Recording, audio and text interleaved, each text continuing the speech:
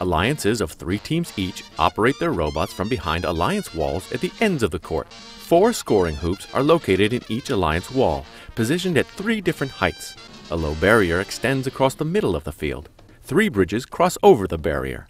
The match begins with each robot touching their key at the far end of the court. Robots can be preloaded with 1 or 2 basketballs each. A 15-second hybrid period starts the match. Robots can score basketballs using pre-programmed instructions. At the end of this period, human drivers step forward to take the controls. The top of the key is a safe zone. Robots shooting from here are protected from interference by their opponents. But robots not touching this safe zone have to deal with defending opponent robots. Near the end of the match, robots drive onto their bridge and balance it for bonus points. 2 robots on their own bridge will get even more points.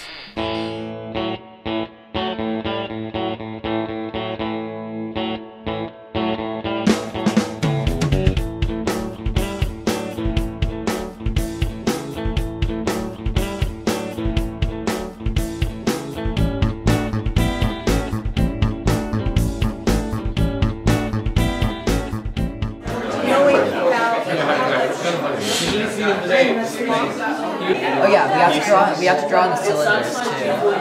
The pneumatics. 3, 2, 1, go. Just like a sweatshirt like this. So if you have it back like this, it's gonna shoot up like this. Further down it goes, it's gonna shoot farther down. It can be wider when you're picking it up, and then it can clamp down. So now you want it to articulate.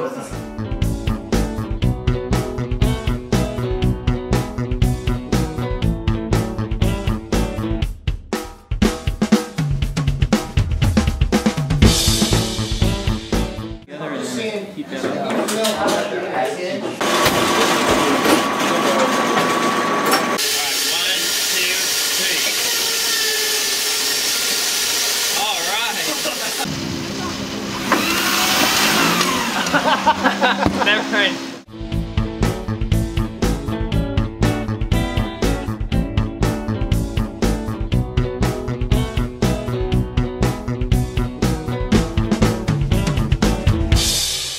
These will bend because you got these fingers, right? The fingers will allow it to bend. Okay, well, I'll be here. Maybe. Good. So here's the very front of the robot. It's going to start the match up like this, and then every time you want to intake a ball, a motor will push it down, and the basketball is going to go up through there. Yeah, these right here are rollers.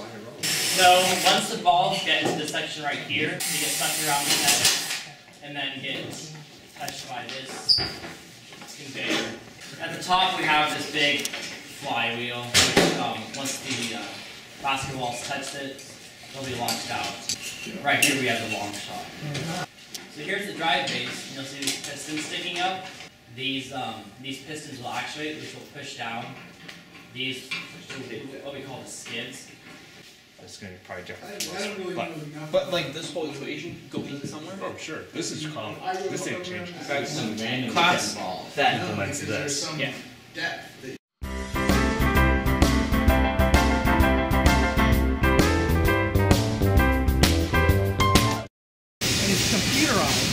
So it's sort of like a veneer top, and you can dial in the distance.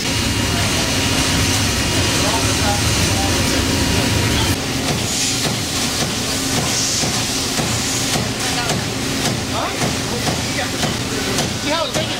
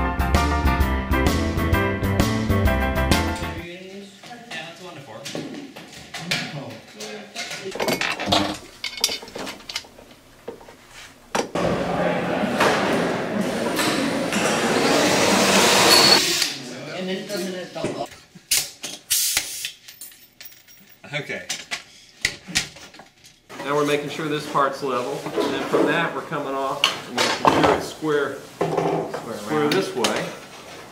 And if we get everything square, we're going to step back and look at it, see if we think it looks right. Be riveted. Yeah, that looks like it's riveted. It's just like The rivet holes. I mean, if you want to put an extra weld down there to make it stronger or something, but it's caught by these 3 rivets. Huh?